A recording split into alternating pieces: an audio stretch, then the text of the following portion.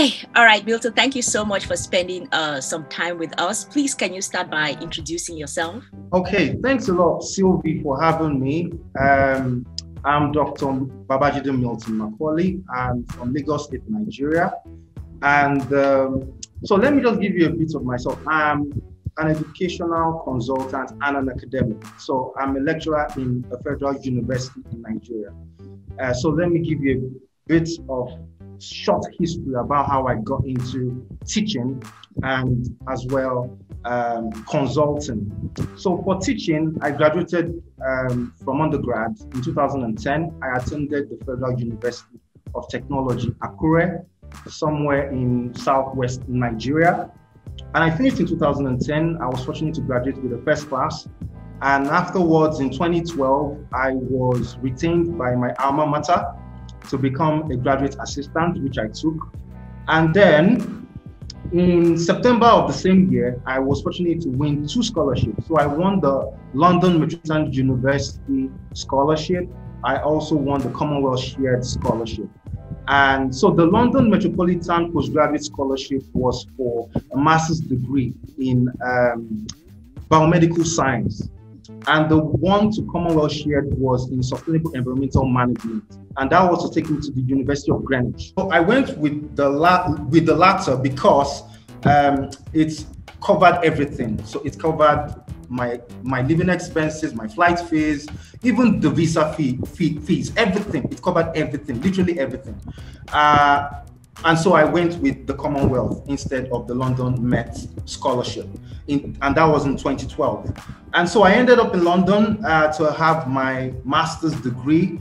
And in 2013, I graduated with a distinction and returned to Nigeria, where I was promoted to the position of assistant lecturer in my school, where I was retained as a lecturer.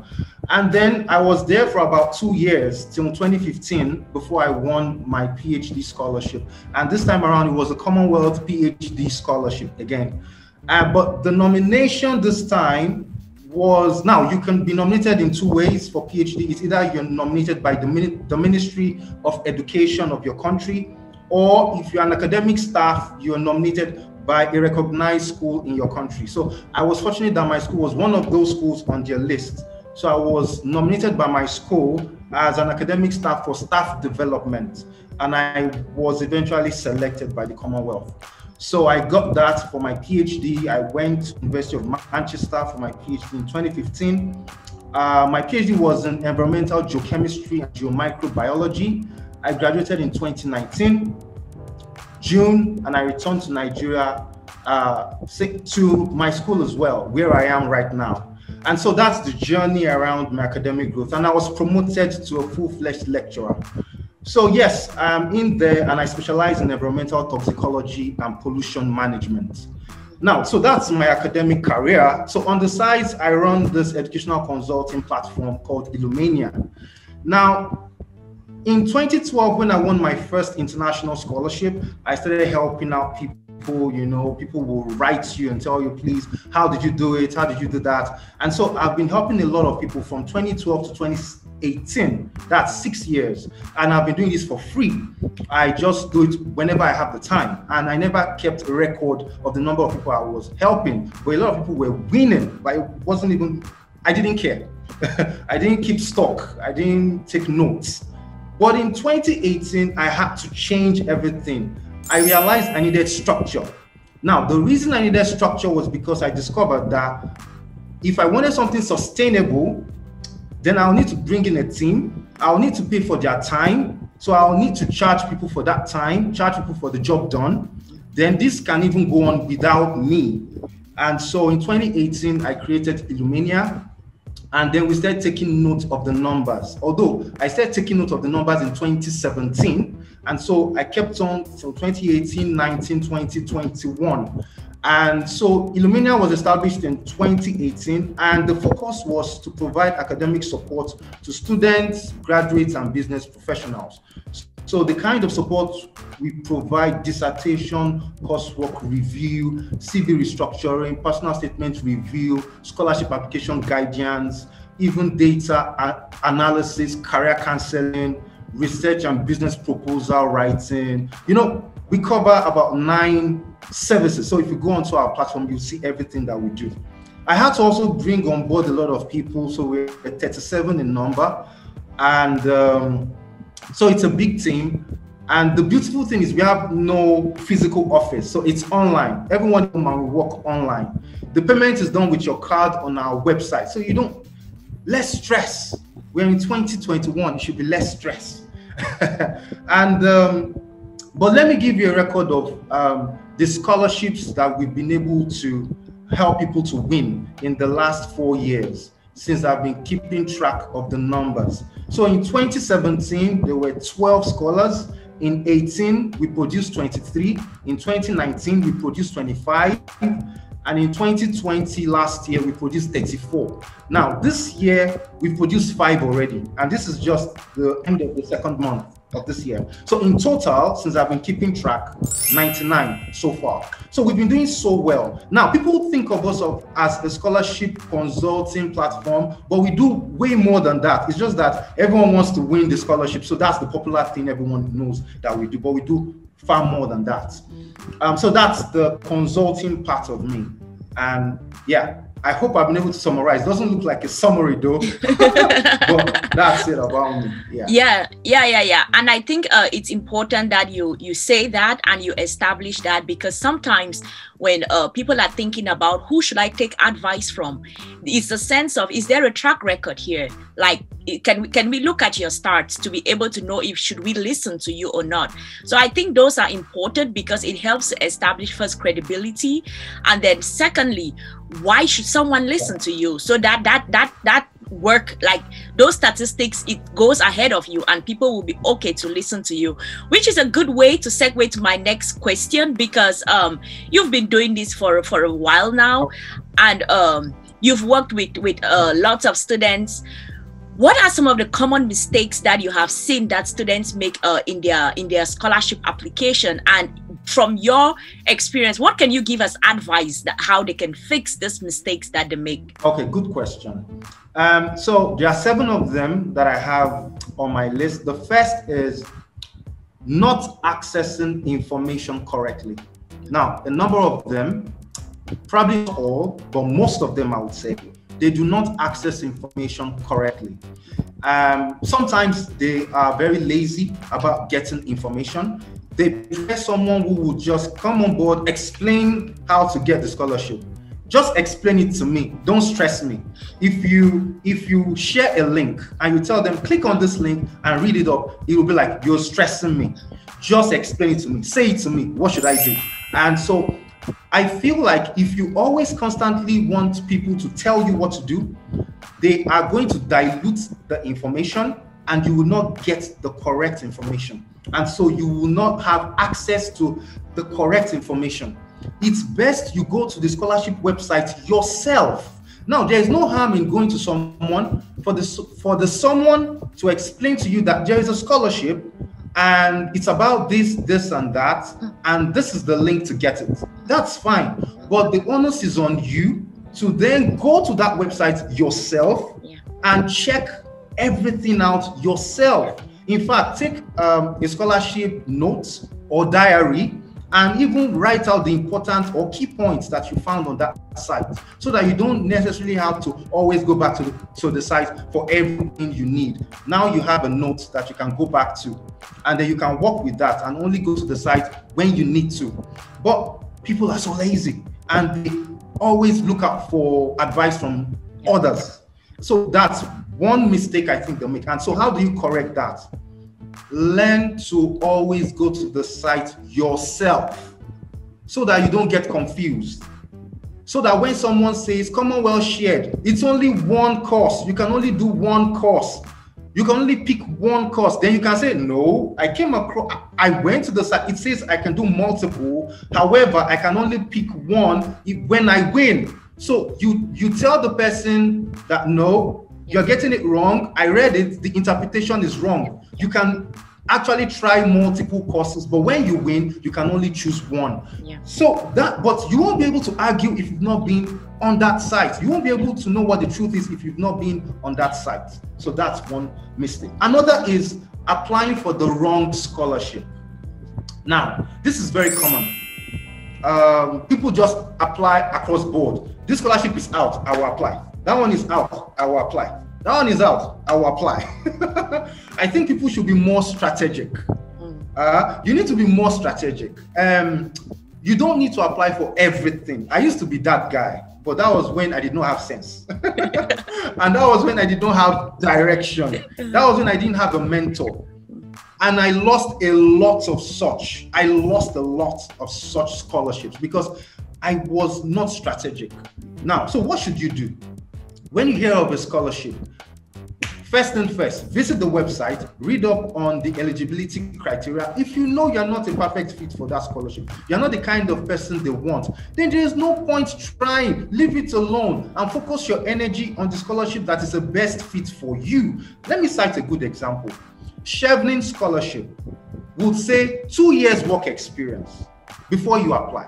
Someone has 6 months and is asking me, still try. That is so weird. Like, how can you try? It says 2 years and you're still asking me if you can try. Hell no, don't try. It's not for you. Commonwealth shared is a better alternative because those guys don't care about your work experience. They don't care. So understand the scholarship that is meant for you. That is a perfect fit for your profile. That's another thing. Yeah. Now, another one is choosing the wrong referee.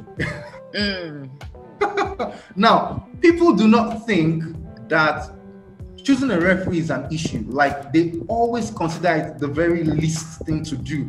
A referee, I'll just pick anyone, anybody. Oh my good God, I need to tell you, reference letters are graded. They are taken seriously. They read off the reference letter. Like, they grade it. It has a score. Don't treat it so lackadaisically, like it doesn't just matter. It matters, and I'll explain why. It matters because now anyone can say anything of themselves on their CV or on their personal statement, But what will make the scholarship sponsor believe you is if you have a respectable someone write a reference for you, mirroring the same thing you've said about yourself on the letter, saying, yes, I can attest to the fact that this guy was the best in his class. Yeah. This guy finished among the top 2% in his class.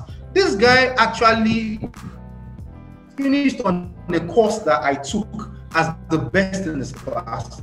This guy actually published a paper on so. He is so good. I can attest to his intelligence, his work ethics. This guy is the best guy for this job. If I have no reservation, you know, about his capability to succeed on postgraduates. If I had the chance, I would pick him myself. You know, if I had the opportunity to take him as a student, you know, and they look at one, his credibility, he's not likely to lie.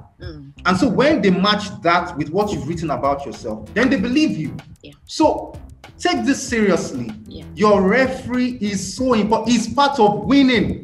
it's part of you winning the scholarship. Yeah. I remember my referees for masters and PhD. They wrote me fantastic reference letters, fantastic. And I'm sure it counted towards my winning the scholarship that I've won. So choose the right referee. Yeah. One, they have to have the qualifications. They have to know about writing reference letters. Some do not have a clue how to write it. So they write 3 lines and they give you. Please, you need to choose the right people.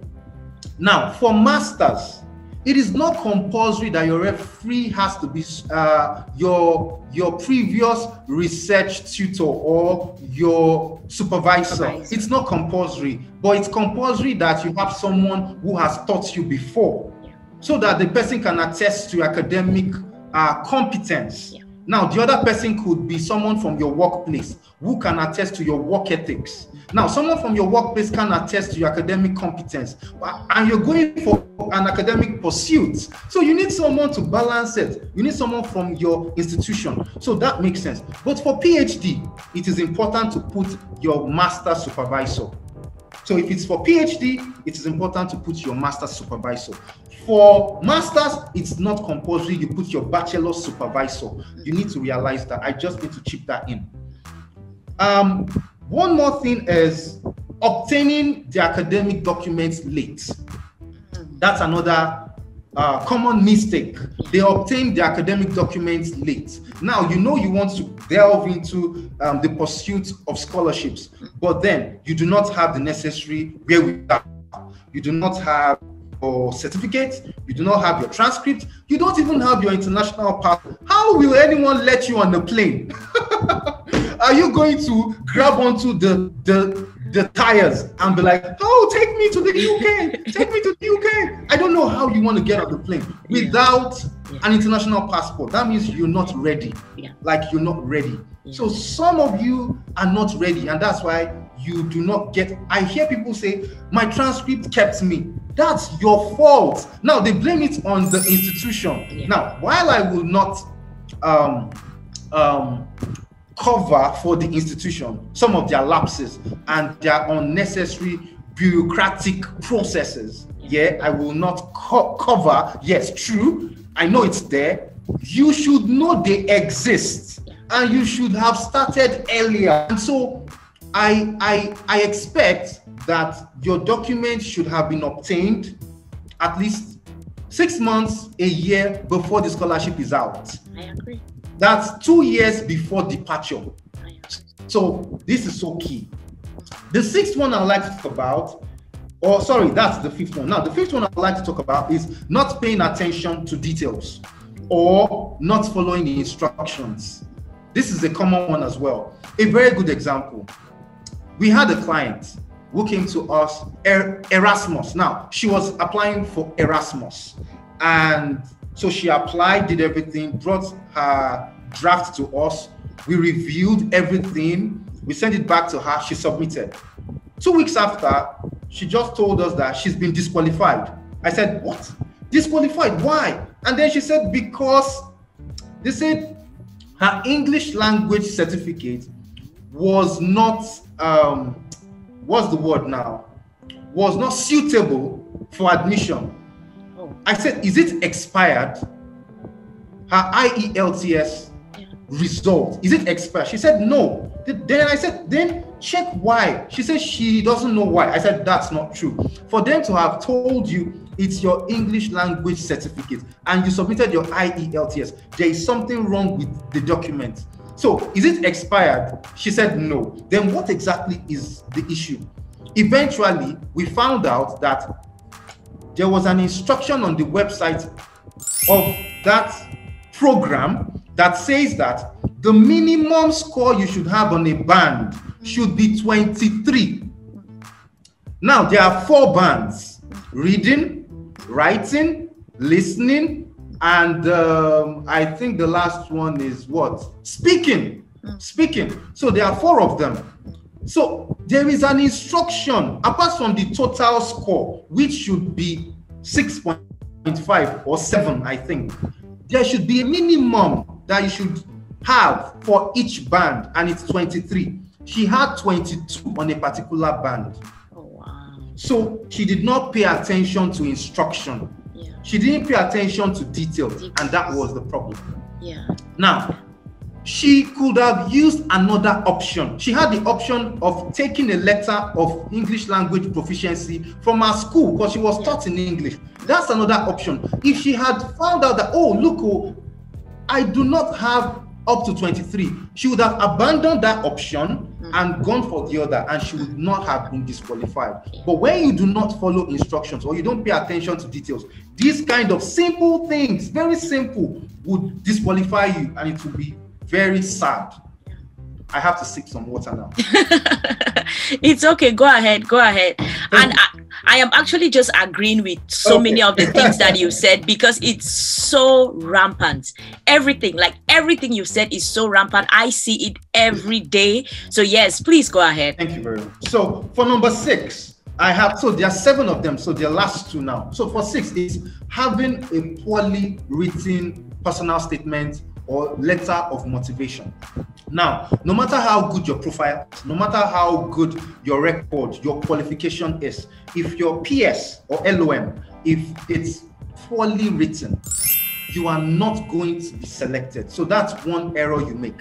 Some of you know that you're not very good at writing. So there is no need for you to just try your luck. Ask for help. Get help from previous scholars to read up your draft before you submit. A lot do it for free. My company, we run a consulting firm, is legally recognized in Nigeria, you know. So you pay. If you can afford and you can pay, come to mine. If you can't, there are loads of people that do it for free on LinkedIn. You can even come to me, I'll recommend them. And you like, I don't force anyone. I understand. I serve a market. They serve a market. There are some people that will tell you, I want to pay because I want to get the feedback in a certain time. So you pay for a service and you get it back. But you know, a freebie, you can't tell. The guy will tell you, it's when I have the time, you'll get it back. So that's the difference. And so whatever way you want to go for, it's fine, but ensure you get the necessary help and support before you submit, or else you submit something really bad, you will not be selected. And lastly is giving up easily when rejection emails are received. Now, this is also a common mistake. Don't do that. Many of us, see, rejection email is normal. It's normal. At some point, in fact, these days we call it love letter. It's love letter. They love you so much that they rejected you. How amazing. So the truth of the matter is you guys should learn to embrace.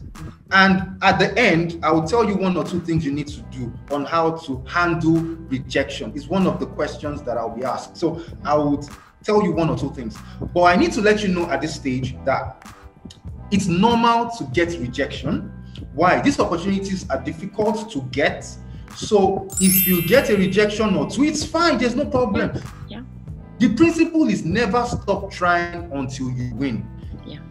Before I got my MSc, I lost 23 opportunities, scholarships, 23.